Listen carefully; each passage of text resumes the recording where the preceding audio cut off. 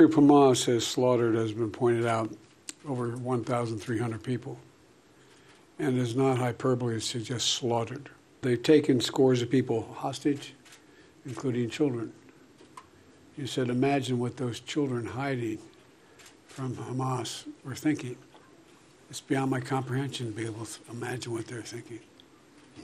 Beyond my comprehension.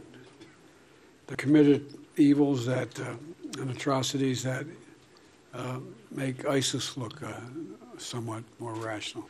Israel, as they respond to these attacks, it seems to me that have to continue to ensure that you have what you need to defend yourselves.